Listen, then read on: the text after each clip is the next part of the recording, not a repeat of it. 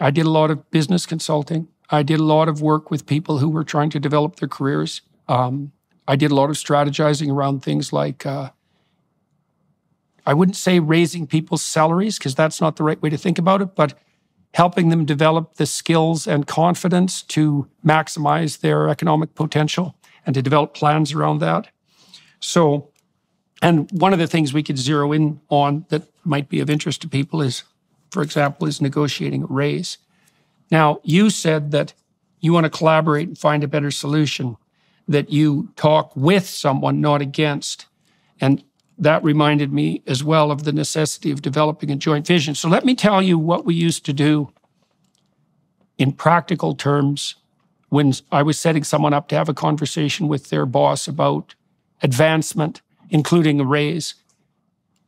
Sometimes people don't necessarily want a raise. They want opportunity and they want advancement, and the only way they can conceptualize that is as more money. And so you have to get that straight too. But so, I said, my principles were something like, it's very difficult to negotiate if you are not in a position to say no, no matter what.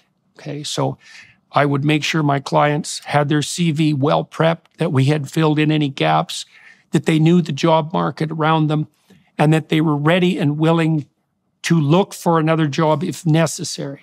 So then they weren't terrified. Right, they weren't taking themselves hostage. Exactly. Because and it also meant they had a better sense of their actual market value, right? Because that's something you actually need to do if you're going to negotiate for advancement or a raise. It's like, well, what evidence?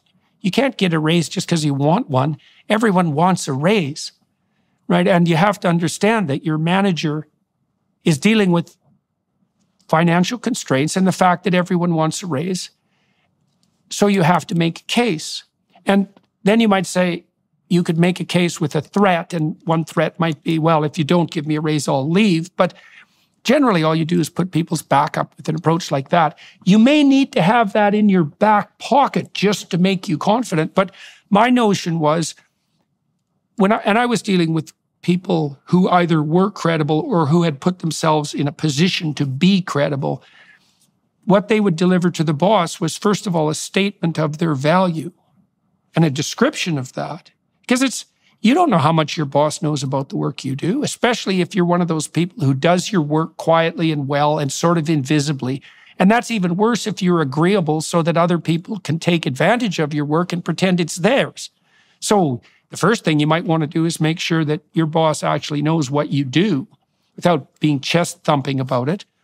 And then you might say what it is that you could offer if you were offered additional opportunity. And that might be, like the observation that if you don't believe that you're making what you're worth in the market, that your motivation is less than it might be, or that you don't feel that you've been valued by the organization. And so if you had a pathway forward, you'd be more committed to the joint goal that you share with your boss, and hopefully you have one in relationship. You have to make a case for what it is that's in it for him too, and also, or her, and also ensure that if he has to go make a case to his superior, that he's completely armed and ready to do that. So so you don't assume that you're in an antagonistic relationship with your boss. And if you are, and that's intractable, then, it might be time to think about either a radically new approach to your work or a different job. But if not, you assume that you could present him with a solution. So anyways, those were some of the ground rules that we established. And so I'm kind of curious about how you might elaborate on that and what you think about that. And yeah, I love it. I mean, those are great ideas. Those are great starting points. And, what I might add to the basis of that conversation, like the first part about, having a resume, knowing what the market is, not taking yourself hostage. One of the things that I loved, that I learned from being a hostage negotiator, is how to negotiate without a net. And my Harvard brothers and sisters would call that bat down. What's the best alternative to negotiated agreement? And that's so that you release yourself of fears, that you don't take yourself hostage.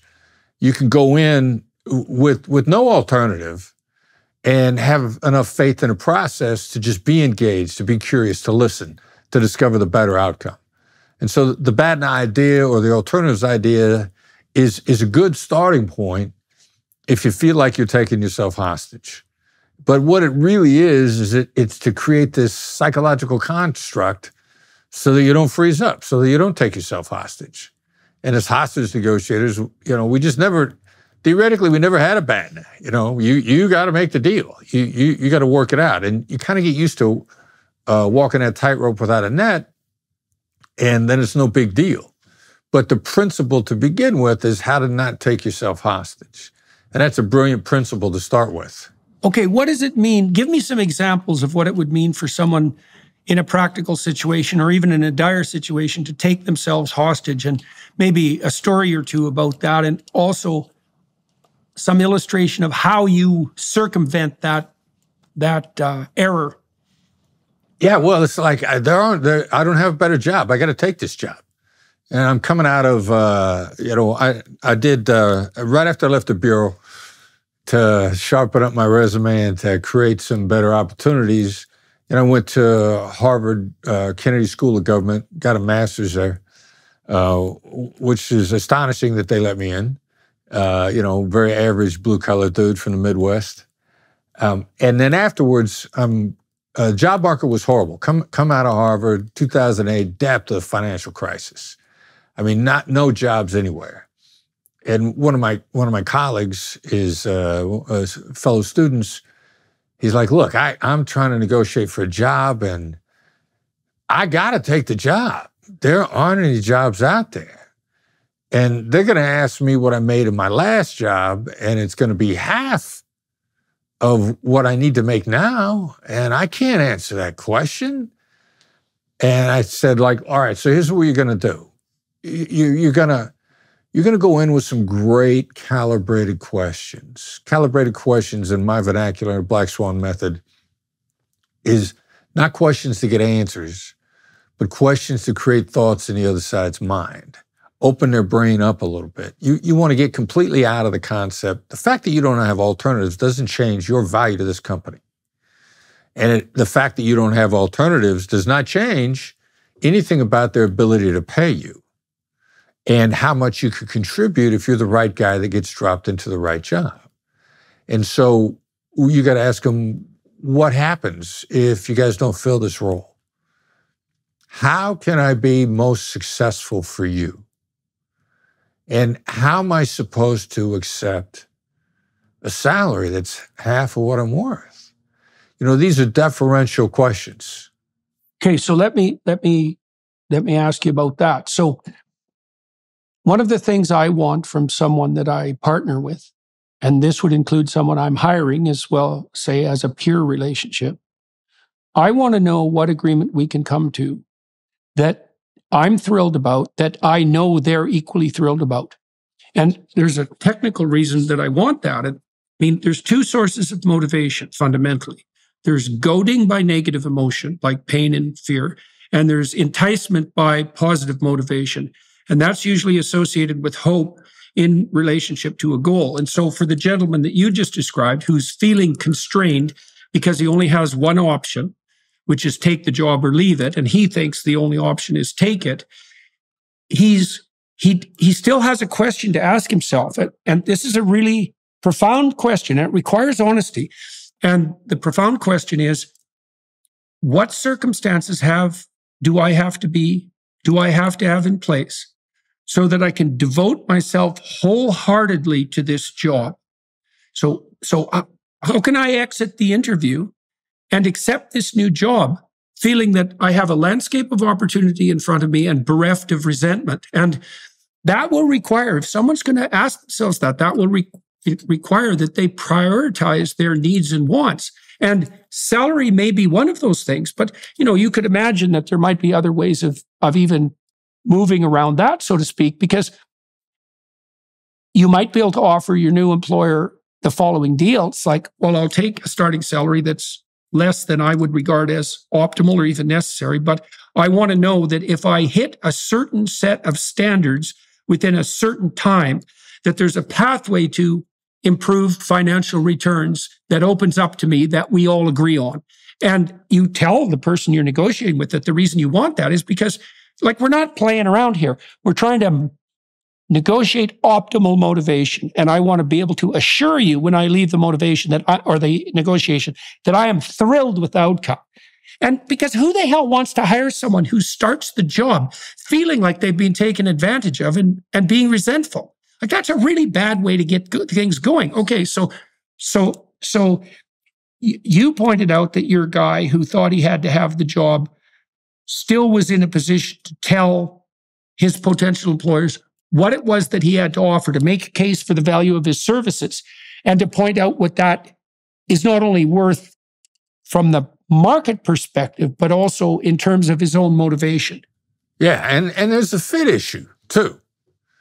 And it like any other relationship, like a personal relationship, business relationship, close relationship, significant other, you got to get a fit. And my favorite question actually is to ask in job interviews, every job interview and every annual review.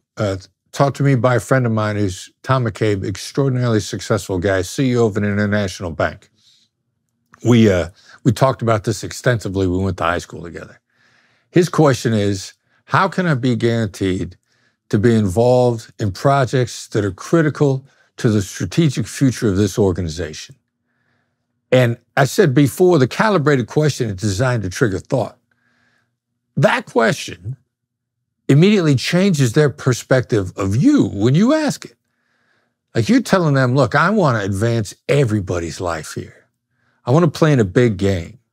I want to be with the people that are at the highest levels of performance in your company, and I want to move everybody forward with that one question. And it completely changes the outcome, because then it's not just what your skill set is for this particular job. Maybe they got a job for you in a mailroom, but you want to be the head of the division, and you want to know how to get there, and you want to get there by succeeding and taking everybody with you. Now, that's a game-changing conversation. That's a completely different conversation.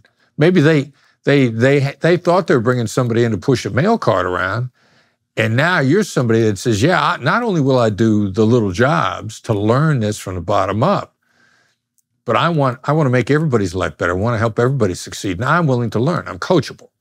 Now it's a different conversation.